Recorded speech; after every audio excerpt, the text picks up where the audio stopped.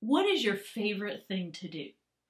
Mine is drawing or painting or just making art. I love to create.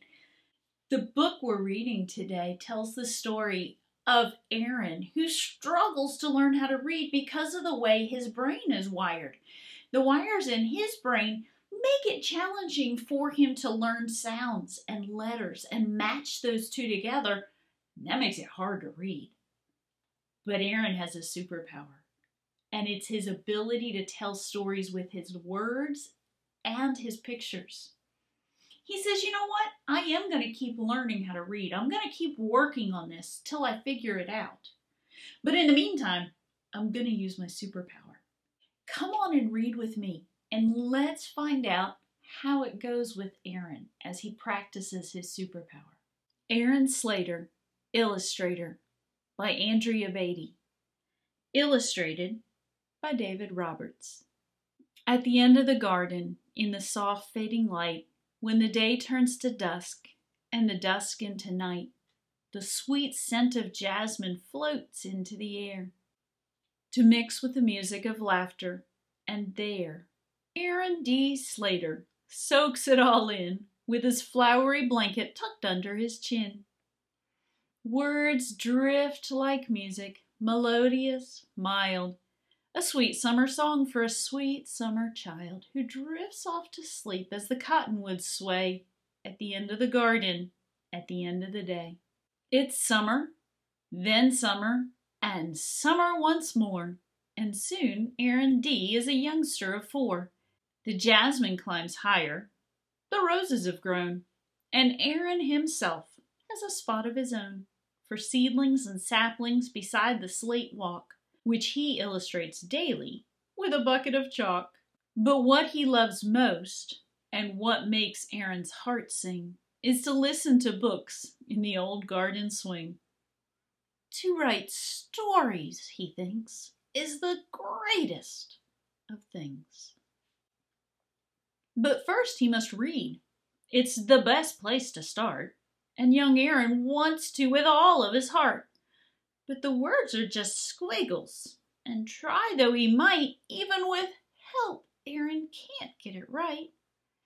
Why can't I do it? Why is it so hard?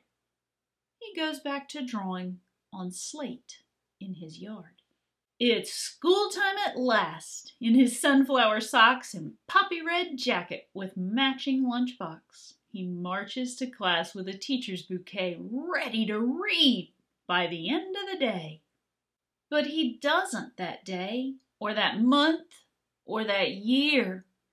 And though he makes progress, it's painfully clear he'll never quite get it, like all of his friends.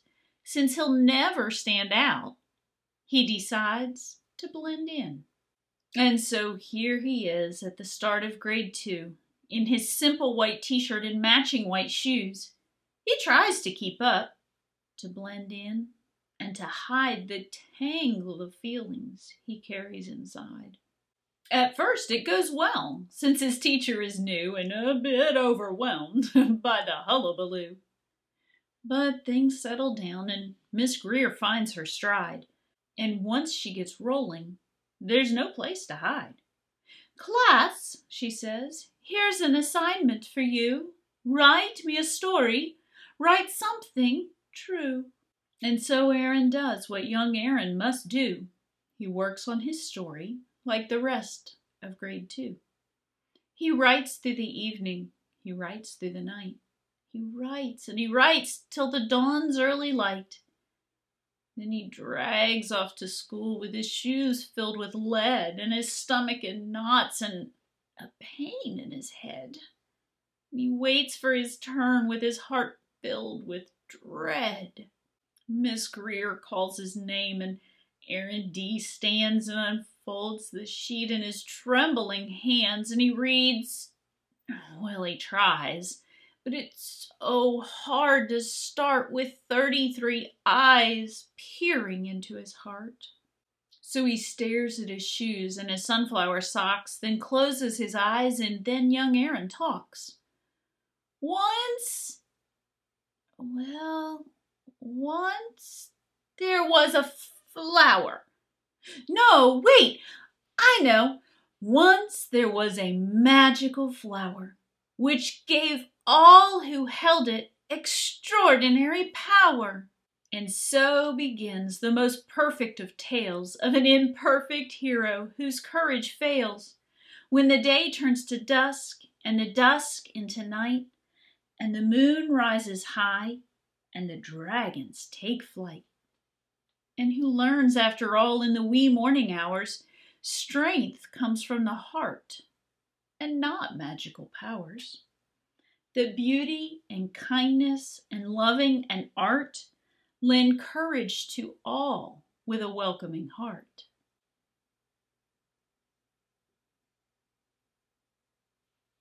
And when the quest ends and the sweet flower dies, the students all gasp, and Miss Lila Greer cries. The silence that follows rattles his heart. He tries to say something, but where could he start? He turns in a paper with no words at all, then blinks back a tear and escapes to the hall, where Miss Lila finds him by the slate-colored wall. Time stops for them both, the teacher and boy. His heart fills with anguish. And hers? Hers fills with joy at the soul of this artist, courageous and true. She smiles and whispers, "Aaron, thank you." When she leaves, Aaron stands there a very long while, then slowly, so slowly, he begins to smile. And he feels like he does with those books on the swing as a new hope inside starts to make his heart sing. He knows he can do the greatest of things in a way that's his own, in a way that's just his. He can stand out and show the whole world who he is. Like the mightiest flames that banish the dark, hope grows in the soul from the tiniest spark.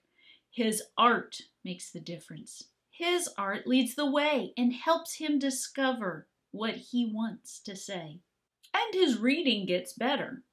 Well, of course it's still tough, but each day that they work is a little less rough. Like all imperfect heroes at the start of a quest, he must do what he can and hope for the best. Now in the hallway, a new garden grows with jasmine and poppies, a rambling rose, books, art, and music. A dragon or two who soar through a sky of delphinium blue. The art tells a story, melodious, mild, furious, fragrant, wonderful, wild. It's all from the heart, and all of it's true for Aaron, Miss Greer, and the kids of grade 2. It's a place full of beauty for one and for all, the Illustrator's garden at the end of the hall.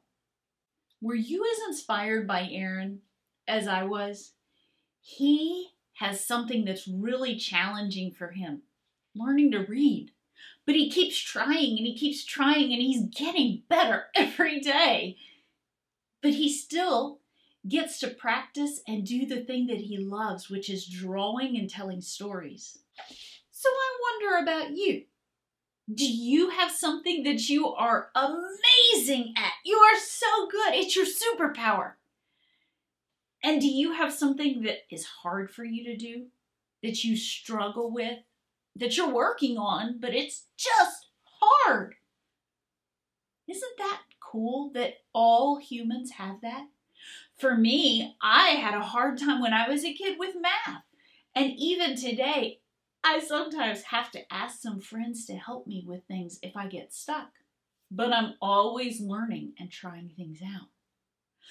I'm also really good at drawing and making art and being creative. That's my superpower, and that's the thing that I'm growing in. What if we could do something kind of like what Aaron did? Maybe we could get 2 sheets of paper, and on one paper we could draw a portrait of ourselves doing something that's hard. So I would sit down and I would draw a picture of Lauren working on math and practicing numbers and figuring things out. And on my other piece of paper, I could draw a picture of Lauren drawing and illustrating and making art and being creative. Could you do that? Could you grab some colored pencils or crayons or markers and a couple sheets of paper and make a drawing or two showing the thing that you're working on learning and also the thing that's your superpower? Let's celebrate being awesome human beings and draw pictures of things that we're getting better at and the thing that we are amazing at already. I hope you enjoyed reading with me today. If you like this video, please give it a thumbs up so that other boys and girls can find this story and listen to it. I would love if you would subscribe to this channel so that you don't miss out on any stories together with me. Thanks for joining me today, and I hope I see you again soon.